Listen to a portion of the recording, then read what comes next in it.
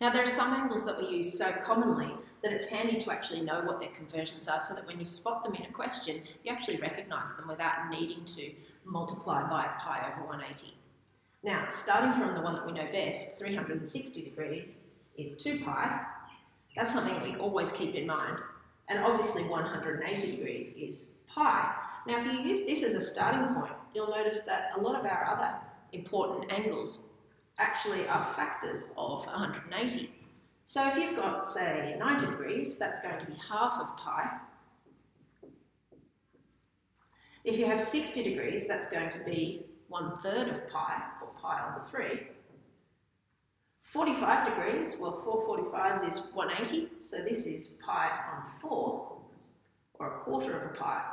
And 6 lots of 30 degrees is 180, so this one is pi on 6.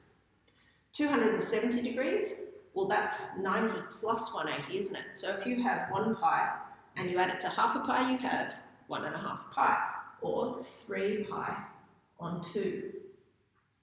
Now, you'll notice that it's more common for us to write 3 pi on 2 than to write 1.5 pi. Why is that? Well, here, by writing it as an improper fraction, it comes across looking like one term. It's nice and simple. As soon as you put a mixed numeral out the front, it sort of just looks a little bit awkward. It's unclear whether we've got 1 multiplied by half a pi. There's a chance for it to mess up. So we generally keep them as improper fractions. Now, what you'll find is that when you're using related angles, because of course we know a bunch of angles that are related very closely to 30, don't we?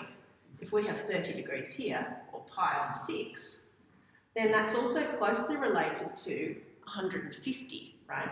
Now, if this is pi all the way around to here, and we take 1/6 of a pi off, we'll have 5 pi on 6, or 5/6 of a pi, if you want to think of it that way. Down here, if we have 1 pi plus 1/6 of a pi, we have 7 pi on 6.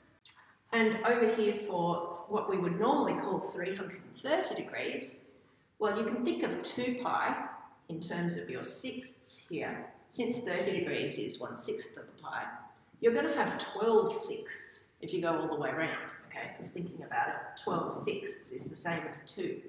So if you take off 1/6 of a pi, you'll only have 11 sixths pi.